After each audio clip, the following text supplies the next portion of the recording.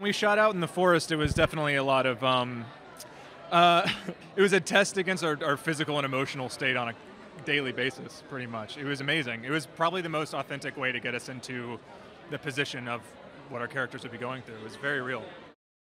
I think audiences can look forward to the originality that Adam Wingard brought to the film, and that it's going to be it's a bit different than I think what people might be expecting.